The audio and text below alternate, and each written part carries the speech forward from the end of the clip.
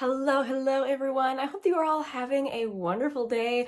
I am so excited to tell you about some speed reviews.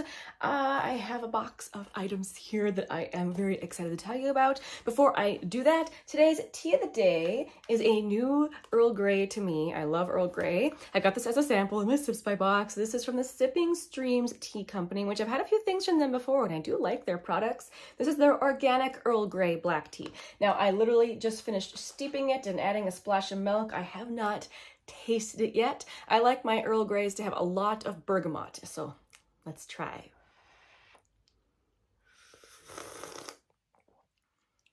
Ooh, I like the black tea that they used with this actually. The black tea flavor is good. I would say the bergamot in this one actually isn't that perfumey, but it's a good bergamot. I guess I personally would like a little bit more bergamot, but I still have to say the flavor is very good. All right, thank you guys for being patient with me in the past couple of months. I haven't been posting as much just because, I mean, I keep telling you guys I'm a community tab.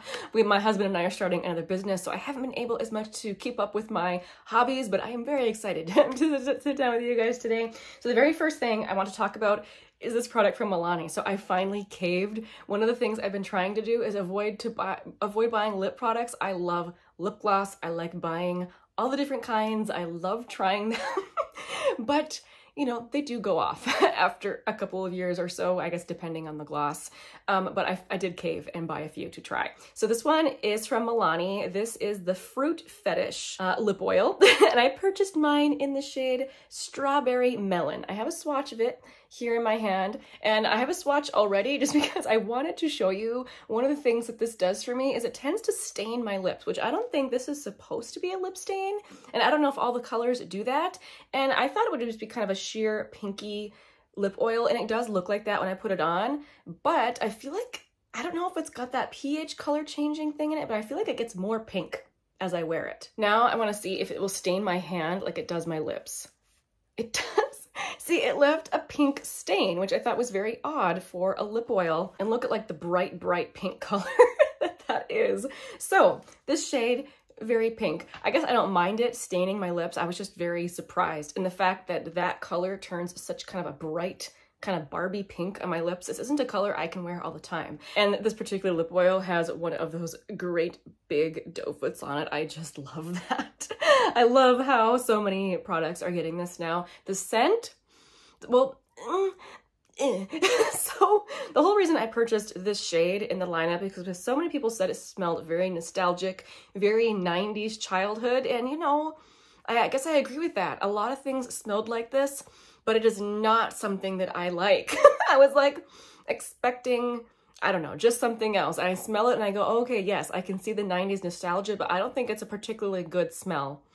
Very, very fake watermelon-y. Oh no, yeah, strawberry melon. I can tolerate it, but it's just not my very favorite. I was hoping for something a little bit better considering so many people raved about the scent. As for how it feels on my lips, it's kind of an in-between. It's not very thick and hydrating like my favorite liquid lip balms, but at the same time, it's not really kind of runny like some lip oils can be. So I will wear it. It'll be a really fun color in the summertime, just not something I can wear all the time because of the way it stains my lips. Now let's move on to this cute little blush from Benefit. So a friend of mine gave this to me to try. This is the shade Dandelion, and this is one of the new shades. Well, I don't know, Dandelion's been around a long time, right? But I feel like this is like the new packaging and everything.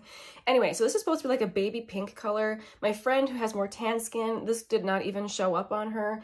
And honestly, when I swatched it, I was kind of like, I don't know if it'll show up on me either. It just seems so, look at how light it is. But weirdly enough, it's actually really pretty. I was going to maybe pass this on to a very, very pale friend of mine, but I think I'm gonna keep this. I think it is kind of unique in my stash. It has a very, very slight sheen to it that it mostly looks matte. But when you put it on your cheeks, I do think it does have a very pretty kind of satiny sheen to it. But see how light it is? It is very light. This is definitely for someone who doesn't want bright blush. But this particular shade, even though I did have to really load it up on my cheeks, I really liked how it looked. So I think it's a good one. If you've never tried Benefit blushes before, they are quite scented. I do wish they weren't so perfumed. It's not my favorite. Let's talk about this highlighter. I've had this actually for quite a while, been testing it, and absolutely loving it. So I have the pink one, which is this shade Mesmerize from Rare Beauty. It comes in this beautiful packaging, like Rare Beauty. I just love the theming of their packaging. And I'm sure you've seen other people talk about this. If you haven't yet, this is a beautiful baked formula. It feels almost like a cream when you put your fingers into it because it is so silky smooth. And it is very, very reflective. You need this, the tiniest, little bit to get a beautiful highlight. Holy smokes, look at that. So that is what it would look like if you put it on full opacity. But if you do blend it out, it gets that gorgeous kind of wet look that I love in a highlighter. I heard some people mention that they thought that this was really glittery. I don't think it's glittery per se. I did see a video where someone applied this with like a big giant fluffy brush, which I think was a mistake because I could see like little tiny, I don't know, bits of mica floating everywhere. If you're unsure about it, swatch it in store. You'll see exactly what the hype is about. I like it, and I want 2 more shades. Okay, something that I think that is so good, I will probably end up putting this in my year-end favorites. This is such a neat product. So this is from Kaleidos Makeup. Kaleidos is one of those brands that is such an OG on my channel. It was the first indie brand I got excited about. I think I discovered Kaleidos before I discovered Sydney Grace. So I really enjoy the brand, and they came out with eyeliners. I think last year I finally got my hands on one. I kept the box so I can remember what it's called because it's not on the packaging. This is the Epiphany Glow Melt On Eyeliner, and I have the shade Limelight. So obviously it's a bright, bright green, but it is so beautifully creamy.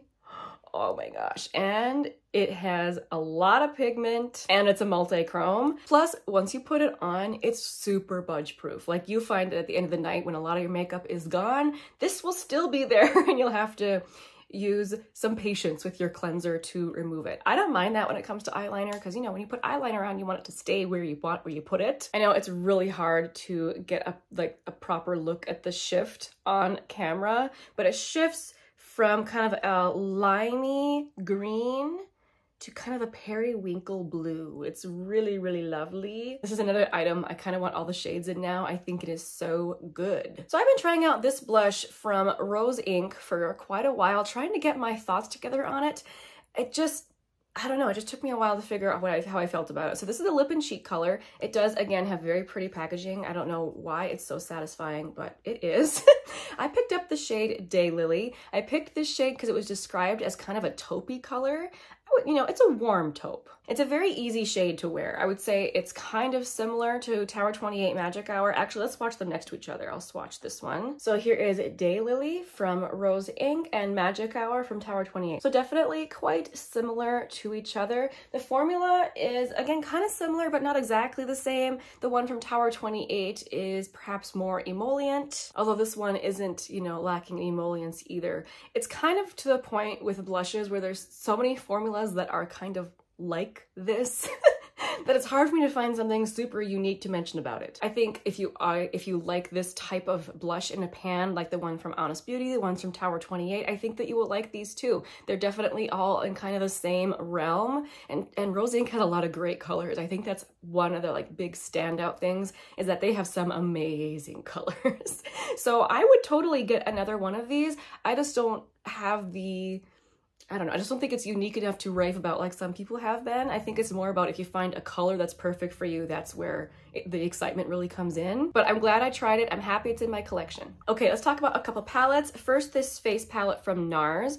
Again, something else I've been trying out for a long time, trying to get my thoughts on it. So NARS discontinues things constantly. So this is more about the formula than the actual palette. This is the Rising Star Cheek Palette. I found it at TJ Maxx. So I just want to talk a little bit about this kind of a baked formula. I'm usually a big fan of baked formulas, and I find that I do like this, but I think I like their regular just powder blushes more. Sometimes this formula I find to be kind of difficult to pick up on a brush, and maybe it's different if you're using a natural hair brush, but some of these shades are really, really beautiful. I especially loved these two kind of neutrally ones here on the end. This one was such a surprise. I was not expecting how gorgeous that was. So they are quite sheeny, and see, I got good pigment when I picked it up on my finger, but I often struggle with a brush. At the same time, they are beautiful on the skin, but I think in the future, I'm going to just purchase their regular powder blushes over the baked formula. But I still like it enough to use it, and I'm happy I have it in my collection. This definitely does have some unique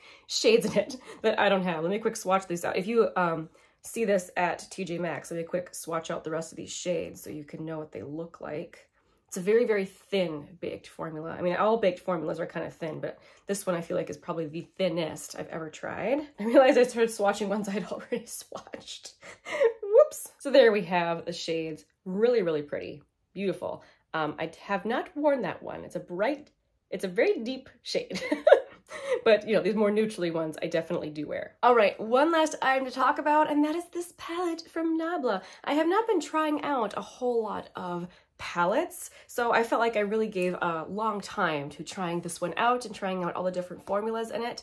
So a couple of these formulas were very familiar to me because I have tried Nabla's single shadows before. So this shade up here called Body and Soul, and also this shade called Better Society, those are like their Twinkle formula shade. It's kind of a dry formula, which it's not a bad thing. Oops, I already had stuff in my fingers. I'm here, I'm trying to swatch. So this is Body and Soul, and this is the shade Better Society. As you can see, they are very, very pretty, twinkly topper shades, but sometimes when you try those, they are more squishy, more wet. This is more of a dry formula. I guess I don't really have a preference one over the other. They are both beautiful. I find that I like the matte formula. It is very easy to blend, not too pigmented, and the shimmer shades are pretty too. Nothing that really, you know, blew me out of the water, but very pretty still. So there's a couple of the shimmer shades. I think my very favorite shade in here actually was the shade called Love Ritual, which I was not expecting because I think with this, like the background, it looks just kind of gray, but it's not gray. It's kind of